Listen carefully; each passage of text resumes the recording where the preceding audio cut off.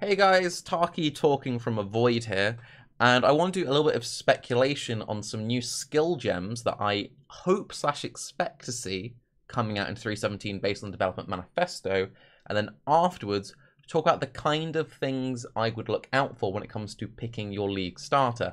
Now, I'm not going to tell you play this build because I don't like it when YouTubers do that before we get the patch notes, but I will tell you the things to look out for when we have the patch notes so you select the right builds. So one thing that really stood out to me, which I thought was a little bit odd from the development manifesto yesterday, I'll start with spells and I'll talk about the bow stuff afterwards, is they addressed that a lack of mobility and defense was an issue holding spellcasters back. And then, yes, we're getting more cast speed on gear, which increases our mobility if we can cast faster, true. But that doesn't really solve that problem. And yes, if you get way more damage, then you, in theory, have more points to put into defensive stuff. But doesn't really solve that problem. And then also just speaking from some of my own experience, if you're trying to play a purely like topside build, unless you're Inquisitor and you've got the really cool hybrid stuff, the defenses are a bit shaky up there. It kind of is lacking something.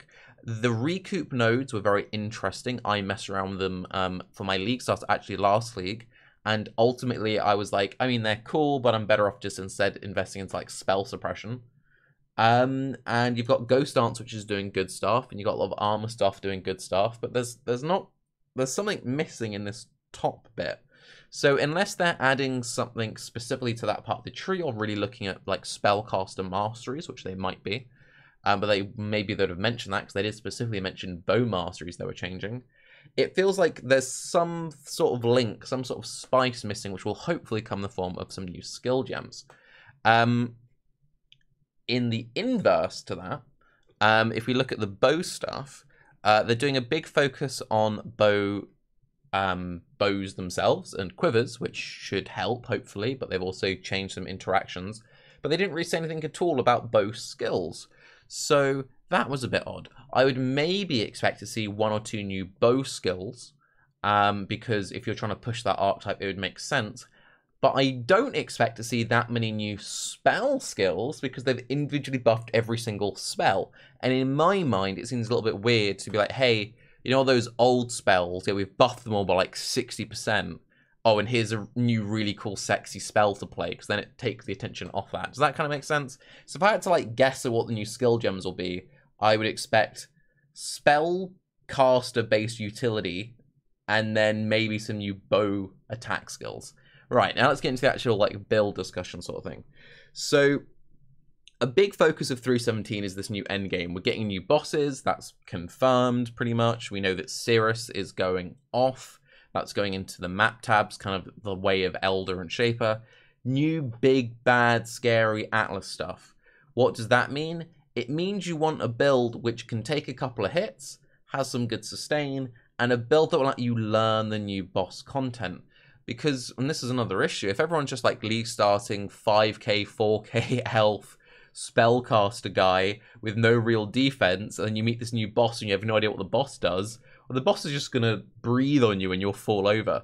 You can kind of afford to do those really glass cannon style builds when you know the boss's mechanics.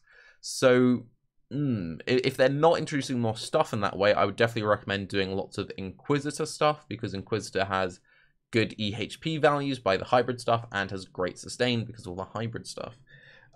Since Archmage kind of took a fallback, then that's kind of where a lot of that like super sustain spellcaster stuff kind of fell away, outside of a few niche setups. I could even see some people maybe playing Trickster. Hear me out. One Trickster idea that I thought was really cool that I didn't really see, I think I saw like one person doing on PB Ninja, is low life, petrified blood, using the node that means you don't take dot damage half of the time, which is kind of an annoying node unless you're doing like Righteous Fire stuff, but it's pretty good if you're doing petrified blood things, because it means that you just ignore petrified blood damage half the time. And we know that GGG really likes putting random degens into boss fights, so just not taking degen damage half the time and not taking petrified blood damage half the time. Yeah, that's pretty good. And you get to do low life, so you get to like boost up your damage. yeah, it's maybe okay. Yeah. But yeah, generally I would see a lot of stuff like Slayer being excellent. Slayer Overleach is really good, and I know that's not a spell. You could do some Slayer Bow stuff potentially.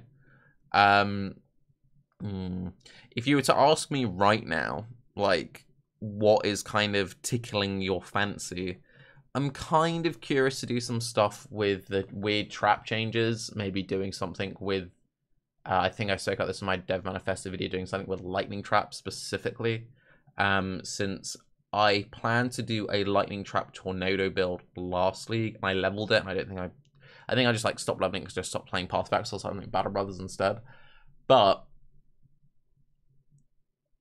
in a world where you don't use cluster trap, and in a world where you don't use multi-trap, throwing just individual lightning traps that hit really hard has quite good synergy with tornado, sort of, because then the tornado is reflecting the biggest chunk of the lightning trap, but then there's the inverse of the tornado would reach max damage sooner with it's the whole thing. More realistically though, I was messing around with some poison Scourge arrow stuff last league, and that should just be better because we're getting new quivers and bows that will just be better for that setup. And unless they nerf Poisonous Concoction, you can just level as Poisonous Concoction until you get your cool new stuff, and then do poison stuff. But this is now starting to verge into me recommending builds, which is not what I want to do. So yes, speculation.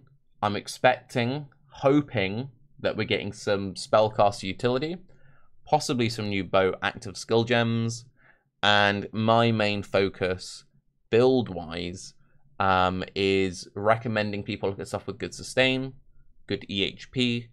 Assuming they're not changed, that would be Inquisitor, that would be Slayer, that would be Pathfinder.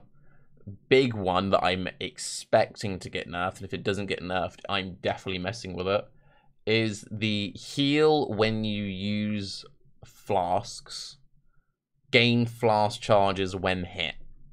That combination is dumb. It's silly.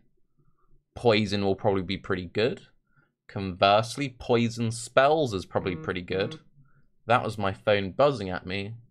I'm Tarke. Have a great day. What are you expecting, if anything, new skill-wise, by the way? Bye-bye.